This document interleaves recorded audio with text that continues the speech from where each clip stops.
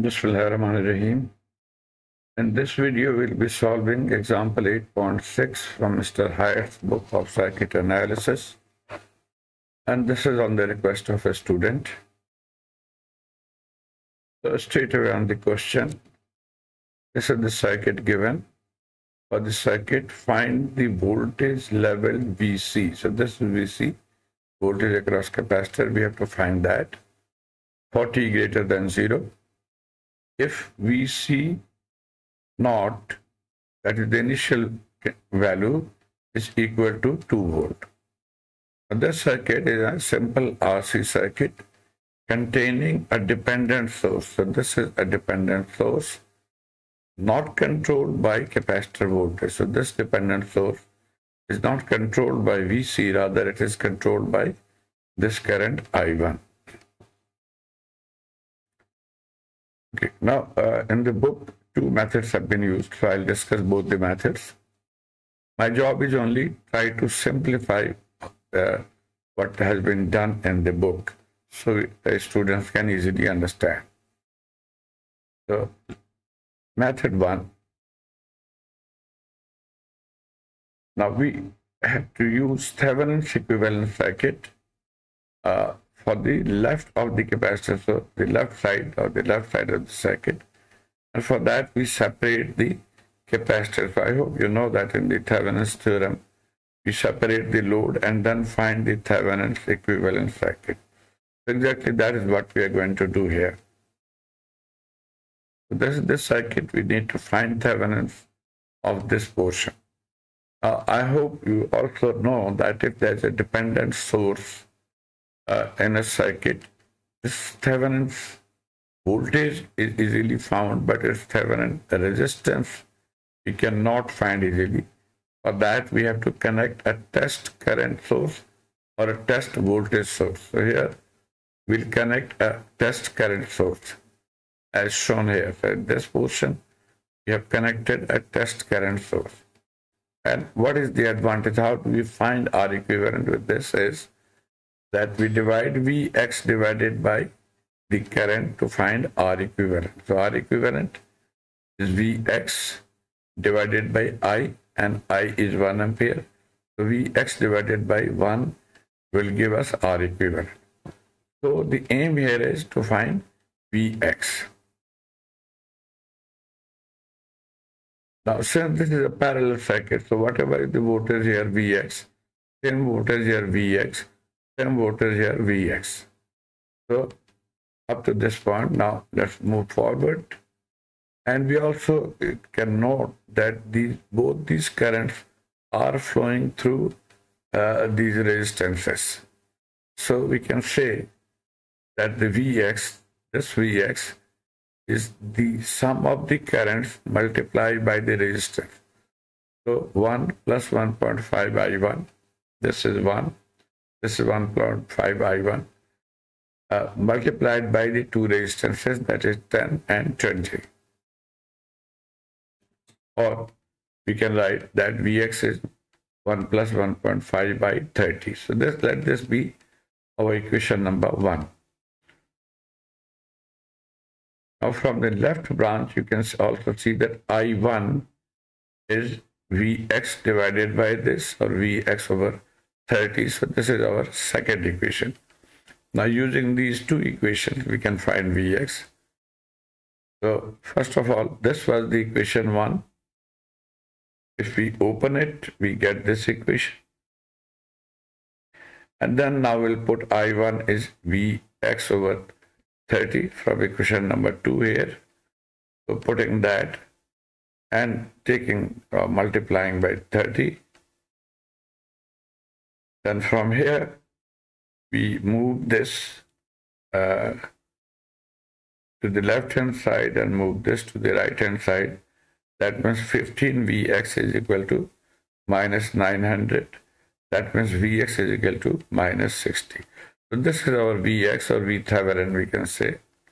Now we need to find R Thevenin or R equivalent, which we have discussed here. It is Vx over 1 ampere, and Vx is minus 60. So minus 60 over 1 and therefore the equivalent resistance is minus 60 ohm. Don't worry even if the resistance is minus sign, minus 60. Okay, so our Thevenin equivalent circuit will now look like this. This is the voltage and this is the impedance. So now we'll connect the load or the capacitor that we have separated. We're connecting the capacitor. And couple of things. We know that the time constant for a circuit is given by tau is equal to R equivalent multiplied by C. This is for the RC circuit. That means tau is R equivalent. We have found minus 60 and C is 1 microfarad. So it will be minus 60 into 10 raised to the power minus 6 second. We also know from here, sorry, I missed, let me go back here. Excuse me.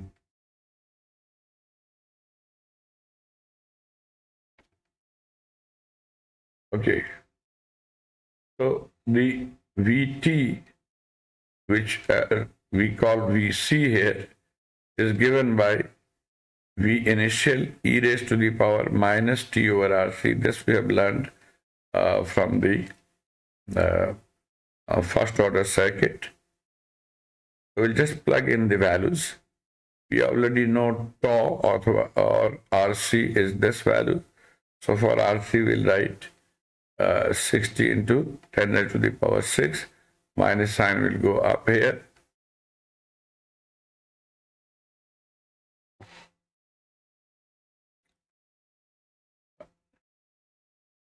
There should be a minus here as well for RC minus this.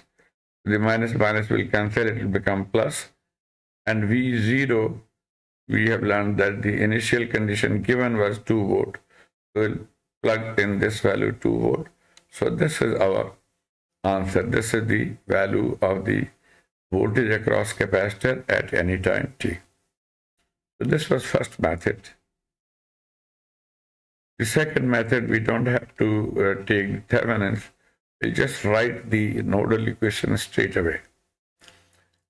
This here, the current through the capacitor, we have just assumed a direction that IC is going down, and the logic for this is that we know that wherever current touches, that becomes positive. So already given is top positive and bottom negative. Therefore, the current should be coming like this. Okay, now with this current, we can write the nodal analysis. The current entering is equal to current leaving. That means 1.5 I1 is equal to I1 and IC plus IC. And from here, manipulating, we get 0.5 I1 is equal to IC.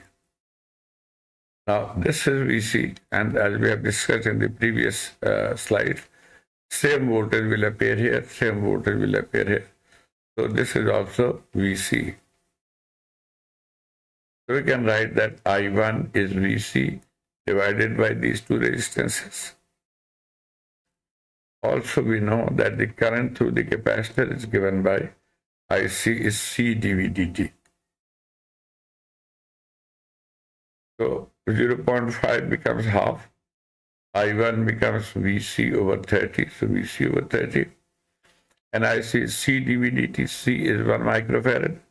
That means 10 to the power minus 6 dVc dt. Rearrange it.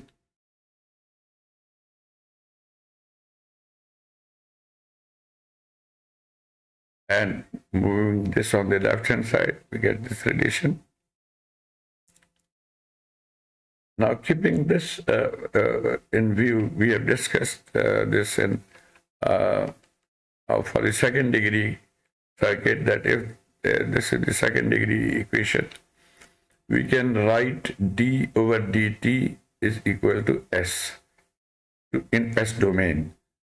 And therefore, If we take I common in all these three, we will get the characteristics equation s square from here, 13s and 30. The same way, we can convert dv dt as s in s domain. So going into s domain, this will become svc, and minus this remains same. When we take out vc common, then whatever is in the bracket is the characteristics equation. So the characteristics equation will be as shown here, and that means s is 1 over 60 into 10 to the power minus 6.